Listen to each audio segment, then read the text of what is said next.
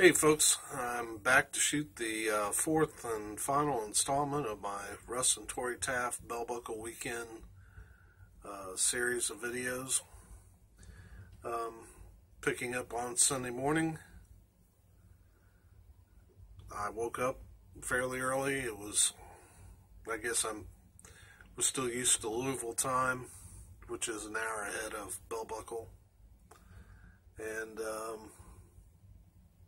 so I decided to write Russ a letter.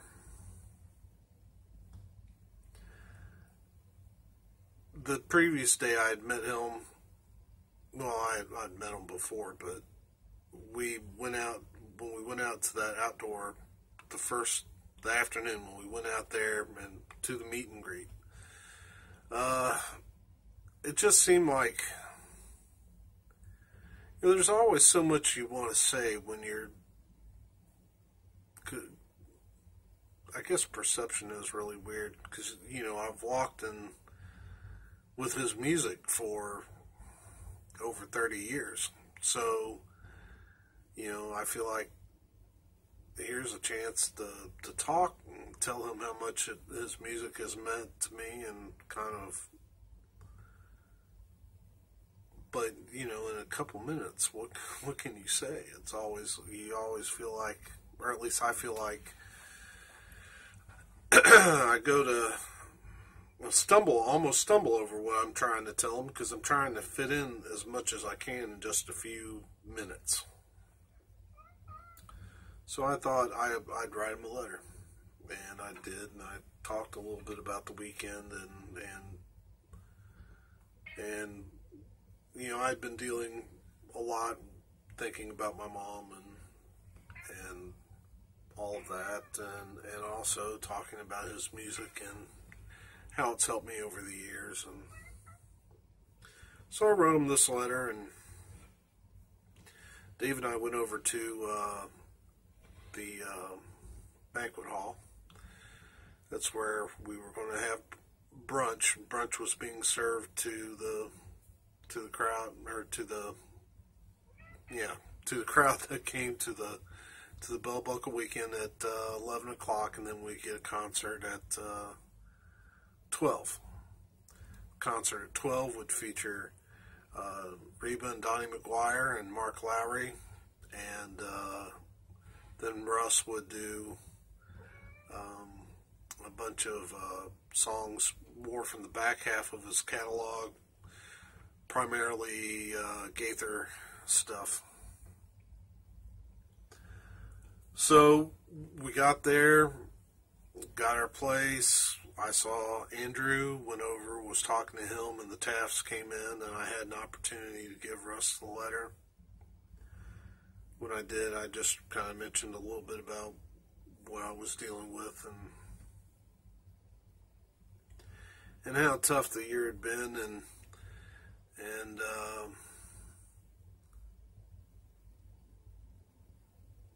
he there was a good moment of recognition, and he actually hugged me, and so from there I went back to the back to one, to check on the silent auction, see how that was going, and then I went over to Reba Rambo and Donnie McGuire's table, and they were running two different deals on their CDs and vinyl, and so I did both. It was a really good deal. And so what did I get? Well, the CDs, it was a pack of 3. The first one is this album, The Lord's Prayer. Reba Rambo, Donnie McGuire. It's all of the music, kind of a plain back. All of the music kind of deals with the whole, with the Lord's Prayer.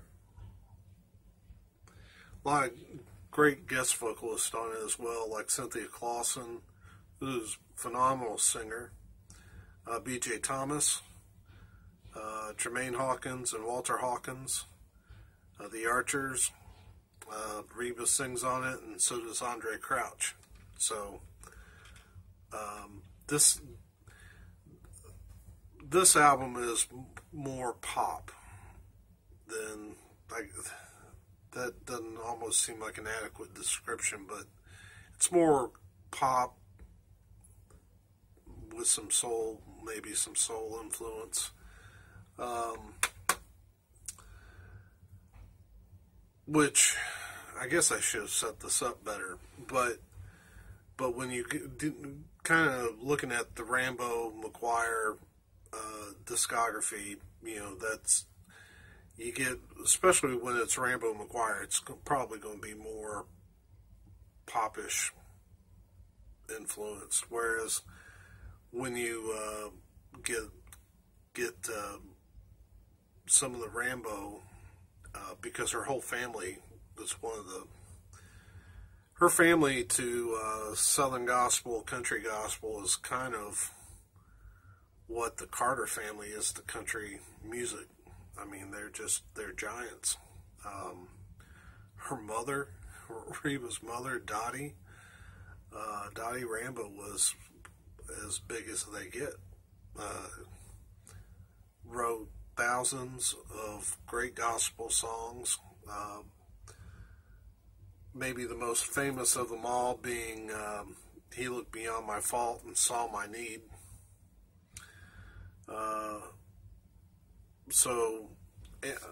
Which brings me to this disc. It's just in a little cardboard sleeve, but that's okay. It's a nice picture of the Rambo family. Rambo McGuire, Timeless Classics. Great CD.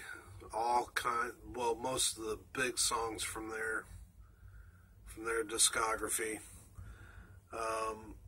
Produced by Donnie. It's a 2014 recording. Great stuff. And this has that song, He Looked Beyond My Fault and Saw My Need, along with a great bunch of other ones, like I've Never Been This Homesick Before, I Go to the Rock, There's Nothing My God Can't Do, Precious Jesus. Great disc, but that one has more of that great country sound. Going back more toward the pop side of things, Rambo McGuire. This is just in a white computer sleeve, but you know what? I'll take it because I think they just released something similar to this. But this is a limited edition CD. Has some great songs on it, a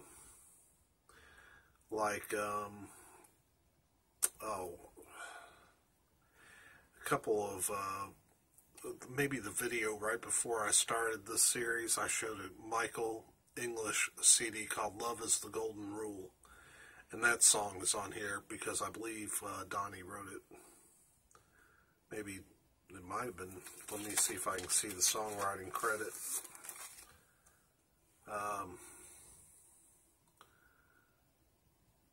I know it's on here. It says Donnie.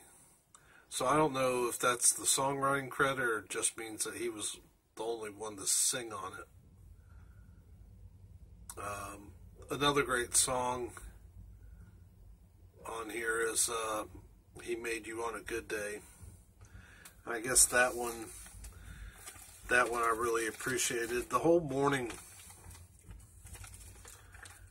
there was a real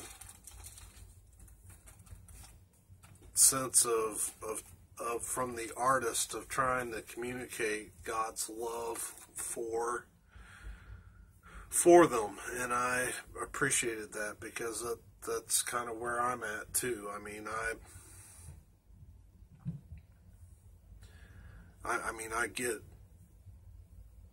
I get my unrighteousness. I get my need for a Savior.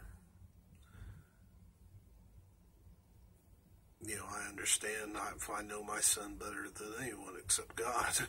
You know, so I get all that, and like most people, I think we are all really difficult, or really hard on ourselves. Not that, and we should take that aspect of our spiritual nature seriously, but at the same time, what he was saying with the song "He Made You on a Good Day" was that even in our sinfulness, he still loved us, and he made a way for us, and you know, he breathed life into us, and we were worth enough that Jesus would be beaten and killed to bring us back to him. And that grace is something that eludes me at times. That part I struggle with. So I was real appreciative, and that they talked about that morning, and there were some great moments. Okay, so that was the CDs that I bought. She also had a deal on her albums, which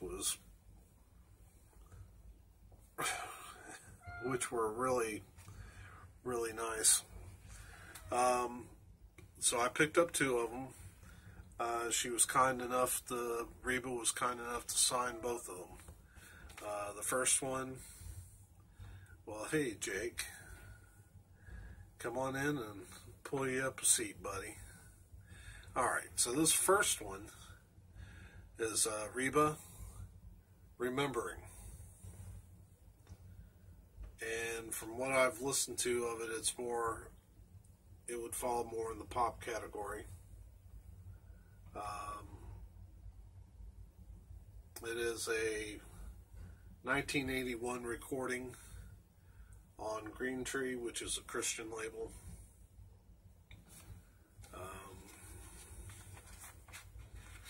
Nothing much to see as far as there's the Green Tree actual Green Tree label.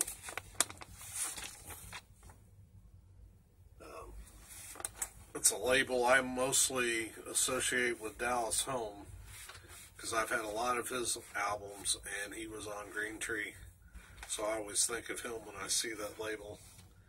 But again, I don't know if you can see it, but she signed it to Dale Reba.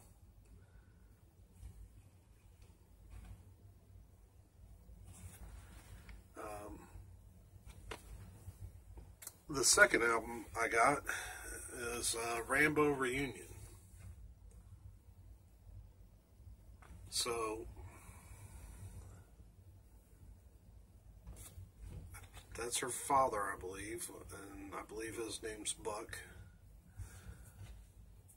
That's her mother, Dottie. That's Reba, and then that's Donnie McGuire. And of course you can see the signature on that as well. I have not spun this yet.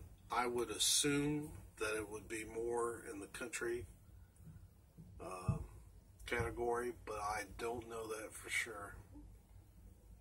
But I don't see how I don't see Dottie singing on a pop album.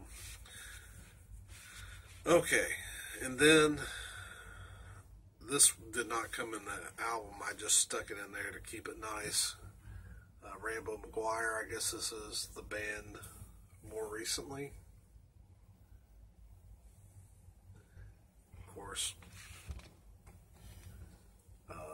Reba here is Reba, and Donnie McGuire.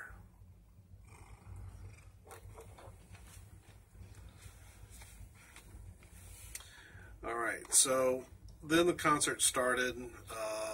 Reba and Donnie came up with Chip Taylor, who I believe, I can't remember which group, Alabama maybe he is sang with. But they performed first, and then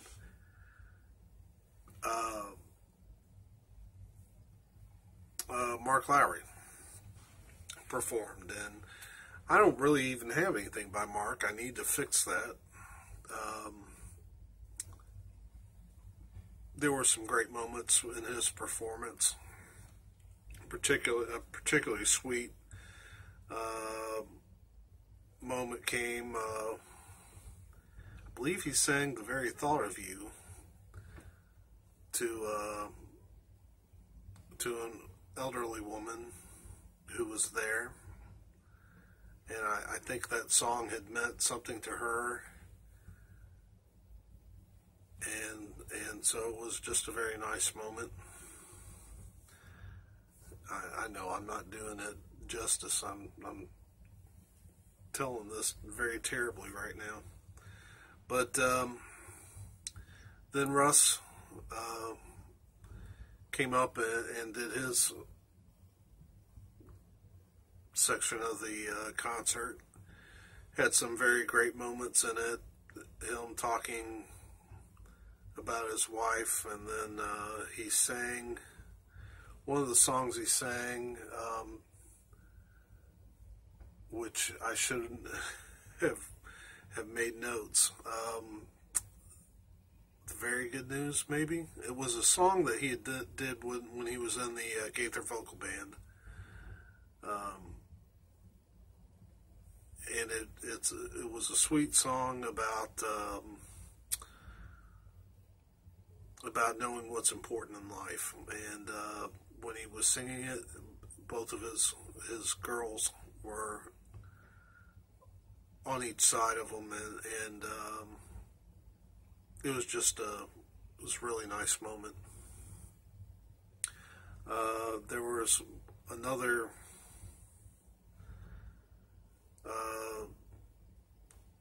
some other cool moments. Let me back up just a second, because one of the great people I met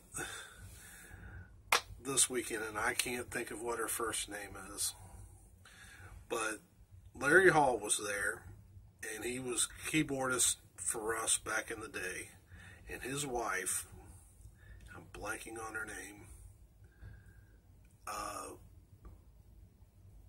what a sweetheart. She was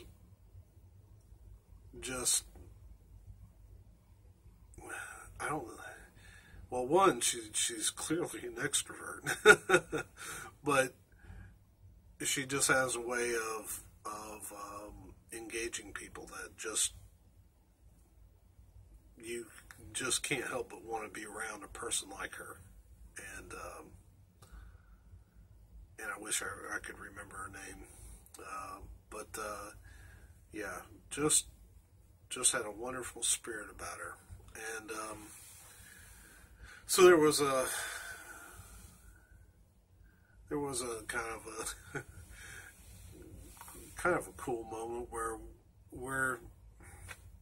we're all joined hands saying "We Will Stand," and I had to think about how great it is to just the mix of people. And I had her on one side of me holding my hand, and I was holding hands with Reba Rambo as we sang the song. And I guess that's part of what I like about a gospel music retreat like that, is that at the core of it, we're all just brothers and sisters. So, great concert. Got one little bit of unfinished business, and then I will end this video. So what about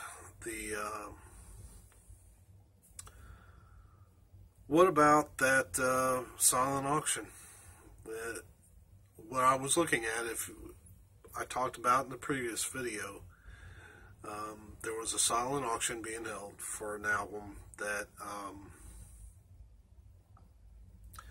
was from early in Russ's career.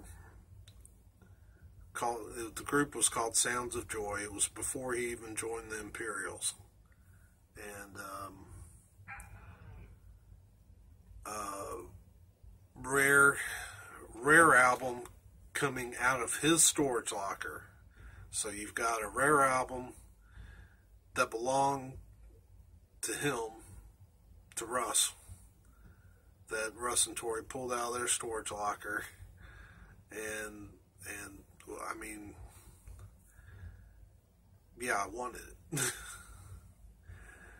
But you know, sometimes in life, you win some, you lose some. But it sure is sweet on those occasions when you win some. And so I scored this. Russ said, you might be one of 2 people in this world that have a copy. I have not ever, I didn't know this album existed. There is another album. There is another album from Sounds of Joy that is just, the title is YW, it's YWHW, and that was the old way that they spelled Yahweh, because I think his name was so great they didn't even want to speak it back in those days, so it was YHWH, what we would now know as Yahweh. And so that's the name of that album, and it was done by Sounds of Joy. This one I'd never heard of. Now here's the other cool part. If you can see in there, it's autographed to me from Russ Taff, and that's pretty cool. So Russ Taff, my favorite musician, rare album from his catalog, from his personal collection, and autographed. That's pretty cool stuff. Let's see. I believe this is Russ right here. Now this album has got some psych influence to it. I'll show you the label. It's a pretty generic label. But yeah, it sounds like early 70s music. And the lyrics are a little bit simplistic. They just don't quite, you know, when I listen to Sounds of Joy versus Imperials, the Imperial songs are a little better crafted, I think. But I was surprised at how good the playing was. The band really played well, and of course Russ sounds great, and so I was very pleased to get that. So, you know, I'll end with this.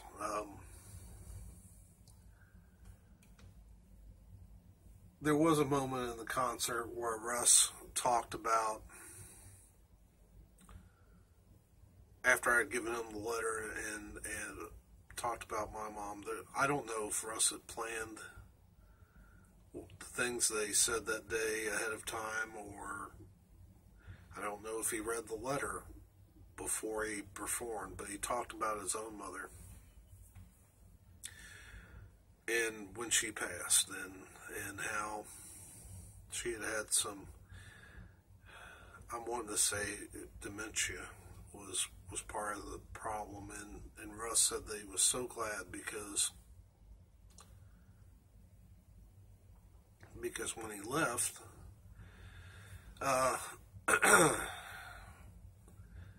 God had given, there was a moment of clarity, and she recognized Russ, and it didn't last long, But there was a moment of clarity, and Russ said he was so glad that he got, even if it was for a few seconds, got to talk to his mom. And, I'm not one to talk a lot about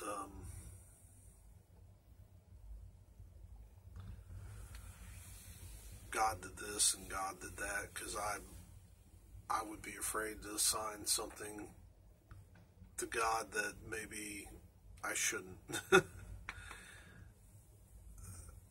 don't know if I'm explaining that well or not, but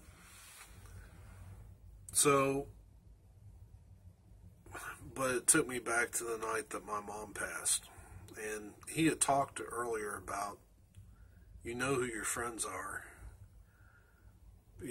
Times like that, when you hit the wall, you find out who your friends are, and you also find out who Jesus is. And I think I found out a little bit of both at that point, because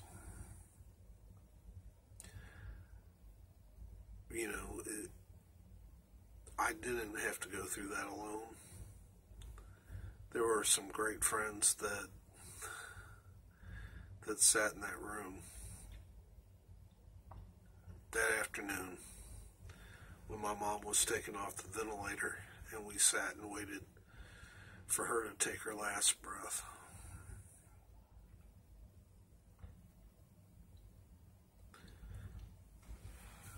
Yeah, you find out who your friends are. And what I looked around and saw in the room were actually more than friends. They were family given to me by God. And they were all there out of that commitment. And then one thing I won't ever forget is after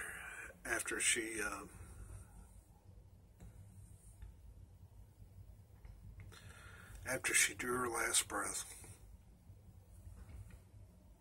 we prayed. We left to go get in the car. Actually, several cars. We were going to meet up somewhere and just sit for a while. But it was raining that night. I mean, it was pouring. Now, I don't necessarily believe God made it rain just for me. That would be kind of narcissistic on my part, but I think maybe he might have let that moment happen at that time. And maybe so that the heavens would be opened up right as I was walking out, and know that heaven wept with me.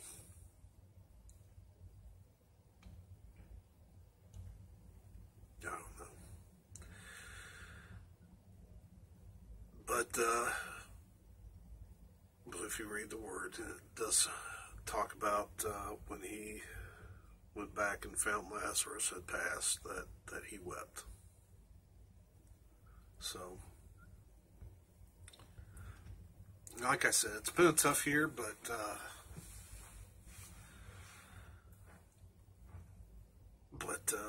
God's good, and God gets me through it.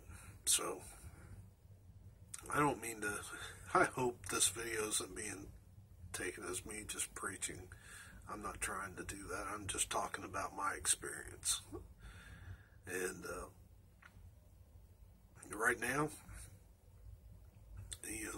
that's dealing a lot with God and eternity and life and death and all those things. And so, if I've rambled long enough, didn't mean to end this video on this note, because it was a good weekend. I mean, it was a great weekend. I plan on going back next year. And, yeah, I just,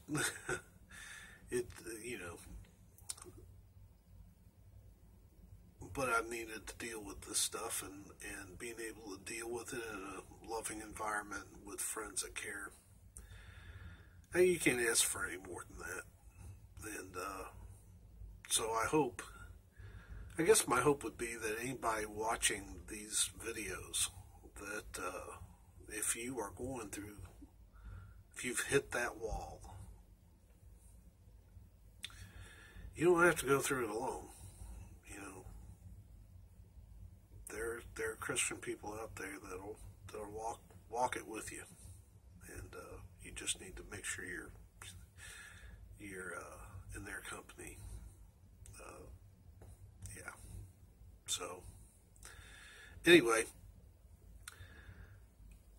I'm glad you all have stuck it out with me while I got through this. I hope to be posting videos a little more often. I don't know why my energy has been so low lately, but maybe it's because I'm working so hard. But hope you're doing well, and I'll be talking to you soon.